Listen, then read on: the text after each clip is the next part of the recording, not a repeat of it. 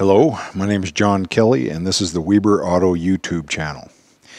In this episode we will look at the precision measuring tools that we use in my shop classes, specifically dial indicators. I have 4 different type of dial indicators here with 4 different mounting bases and levels of precision, and I'm going to take you through the operation and care of each one of these dial indicators.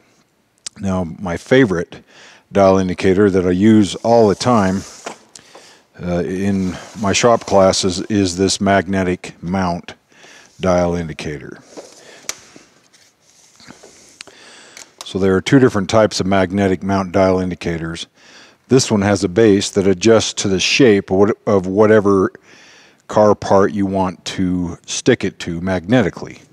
This one just has a flat base and must be stuck to something that is flat, which on an automobile there's not a lot of flat steel parts that you can stick a magnet to.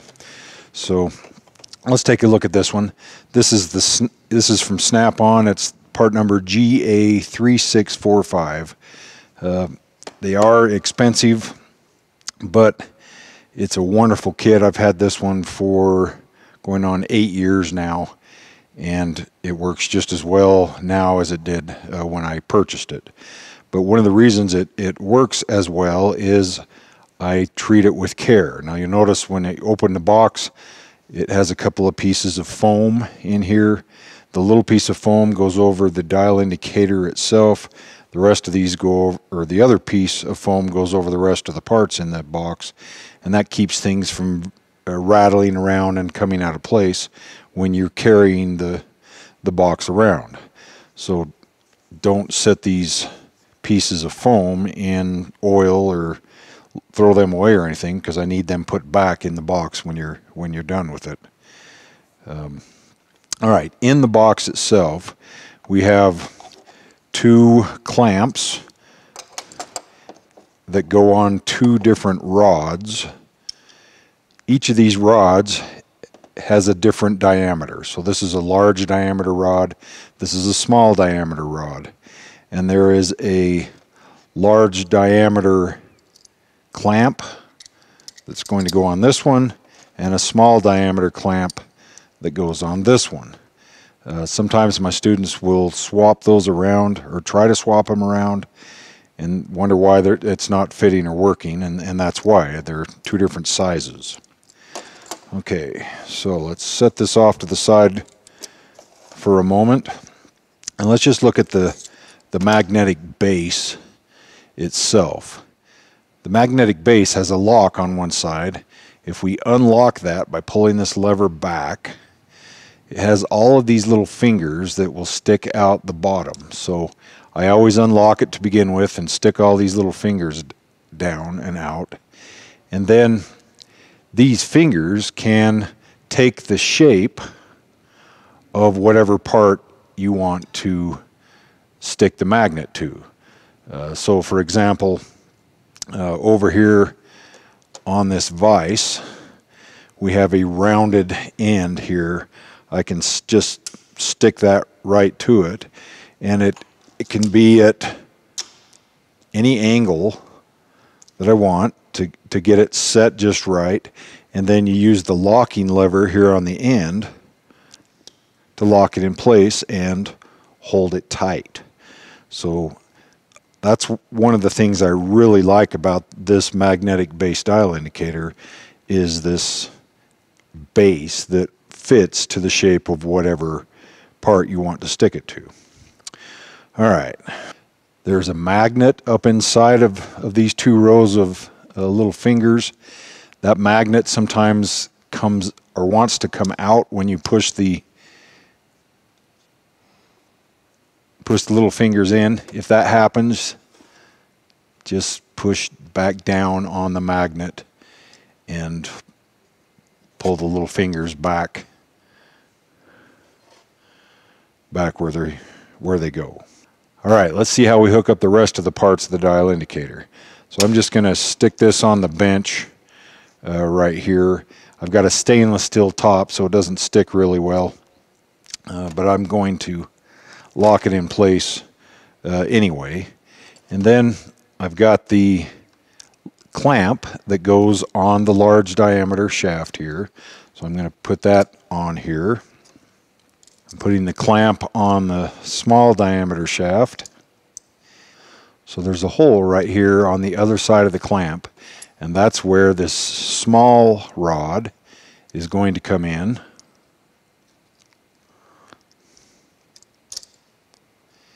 Just like that. And we can position that at any angle, height, and length that we want. So I'm just going to put it like right here, and then we just lightly with our thumb and finger tighten that down enough that this won't move anymore versus the large rod. We do not put pliers on there or give it a whole bunch of power in from muscles or whatever else you might be using to tighten that up. This is just a plastic knob on the end here, and it will break, and I have had students break these trying to tighten it down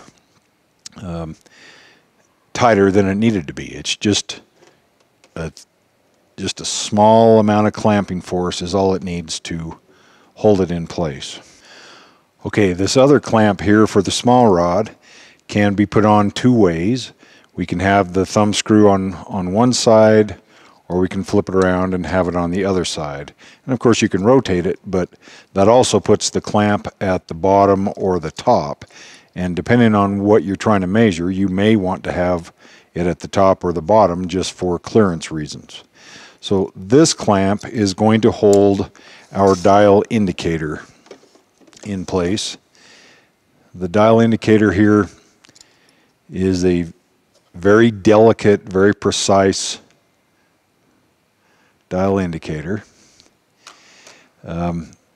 If we look in at the face of this dial indicator, each of the little tiny marks, the smallest marks in there, is 1/2 of 1,000th of an inch, or as it shows right there, 0.0005 inches. That's 1/2 of 1,000th of an inch. The marks that are just slightly larger are 1,000th of an inch, 0.001 inches. And then the larger marks that are numbered are in 5,000ths of an inch increments, or 0.005 inches. Now the plunger on this dial indicator here has a travel length of 1 inch. So we can measure up to 1 inch of movement. Normally though, in manual drivetrain and automatic transmission classes, we will only be measuring very small movements, 5, 10, 15, 20, maybe 50 to 100 thousandths of an inch of movement. But this dial indicator goes from 0 to 50 thousandths of an inch, or 0.05 inches, in one revolution of the needle on the dial. So in 1 inch of travel, that is going to spin 20 times. 2 times for each 100 thousandths of an inch. There are 10 100 thousandths of an inch in 1 inch, so the needle will spin 20 times in 1 inch.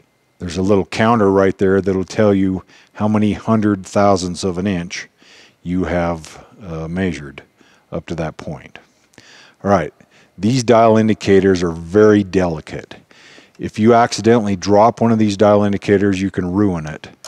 And these are not your cheap $12 Harbor Freight dial indicators. These are jeweled dial indicators, which means they have ruby bearing caps and bearings in them for precision work, precision measuring work that should last the lifetime, your lifetime, if the tool is taken care of properly. But if you drop this thing, it can be damaged quite easily. So be very careful when you're putting this dial indicator into the clamp on the magnetic base or whatever base you're connecting it to, because once again, if you drop it, it can be damaged. And if you do drop it in one of my classes, please let me know so that I can see if it's damaged and get it repaired. Now, there's a base right here on the dial indicator that we can clamp to, lightly clamp to, and hold it in place. So that's one way to clamp it here on the dial indicator base. So if I bring this clamp up, and it has the hole right there, I'm just going to stick the dial indicator through. So I'm going to stick it through far enough that some of that sleeve is sticking through at the bottom there. And then I'm just going to lightly clamp that down.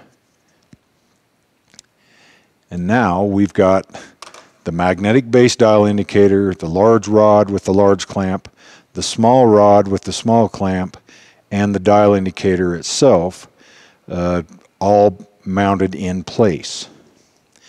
Now, on the face of the dial indicator here, we've got this red outer dial here, and we can zero the dial indicator by moving this outer face one way or the other.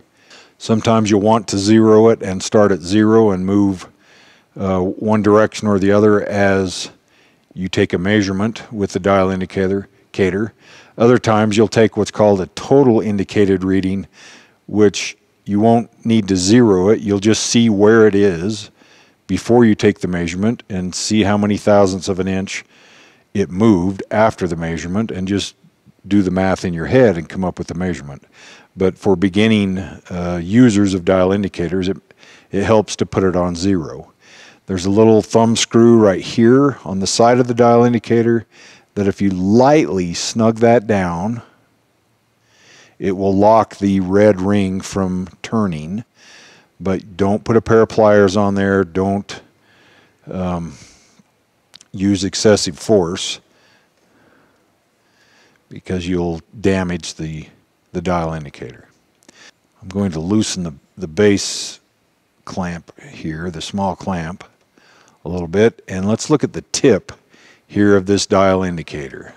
So the tip of this dial indicator can be removed. You just unscrew it.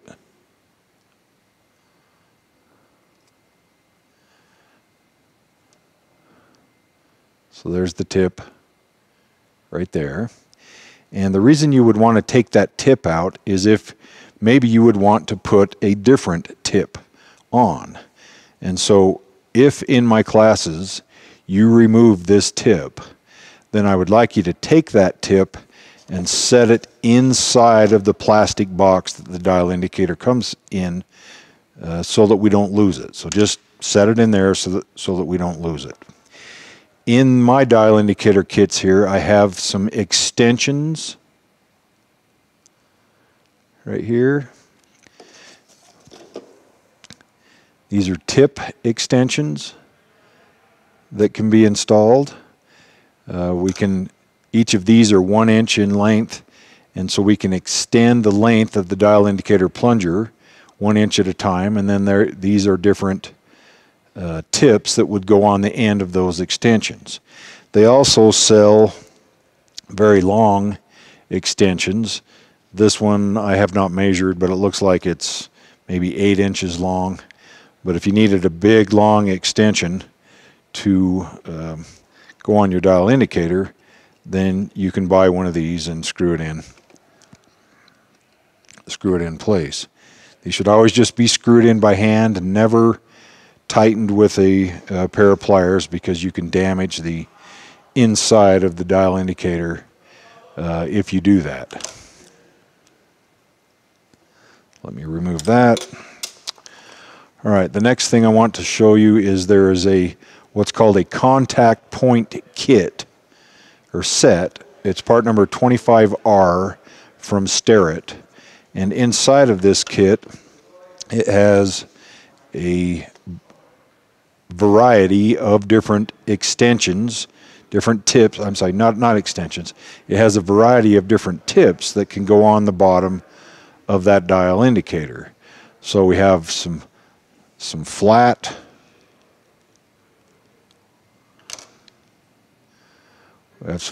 tips, rounded tips, pointed tips, different shapes and sizes. Inside here, there's just a real pointed tip, and then not part of this kit, there's also a roller tip that you can buy if you're measuring something like tire run out on the vehicle. Sometimes having a roller tip rather than a flat tip or a rounded tip can come in handy. So these tips I keep in these boxes in my precision measuring toolbox, and we can get those out as necessary in my classes. I'm going to screw the tip back on.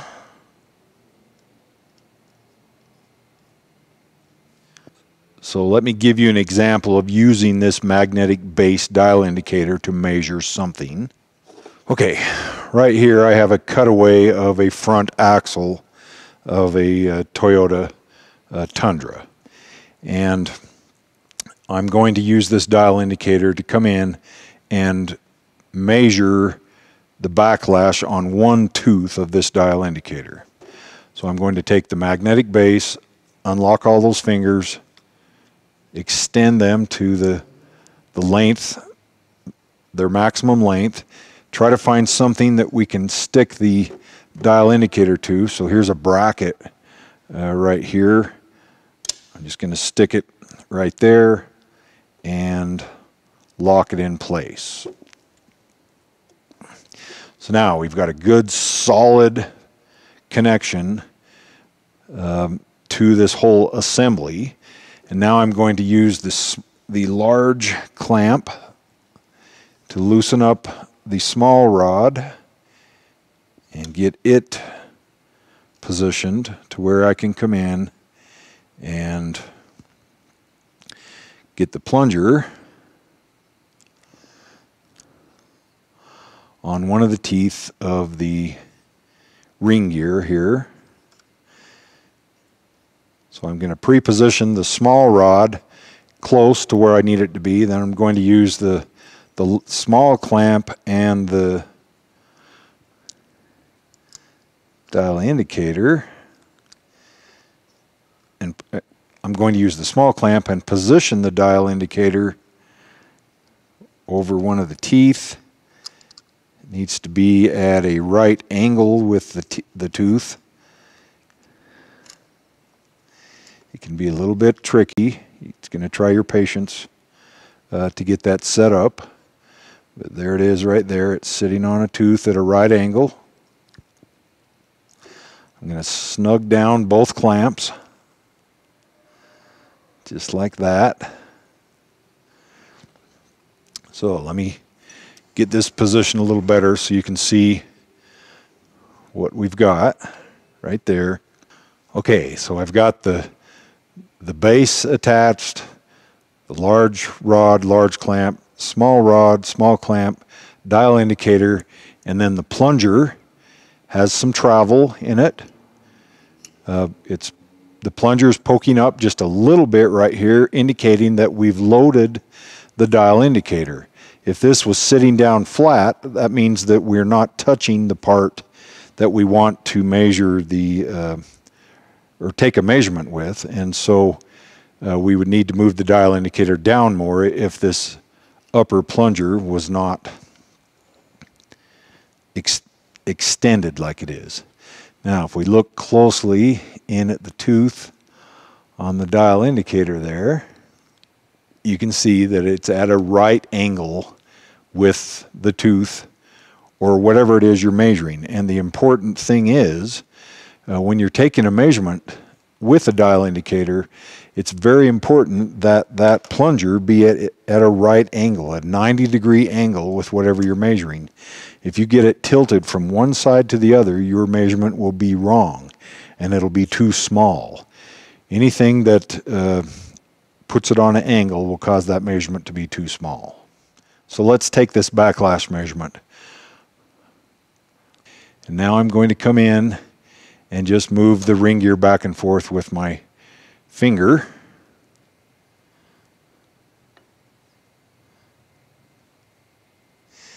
So we went from 0 to about 7/1000ths of an inch counterclockwise, which tells us we've got 7/1000ths of an inch backlash.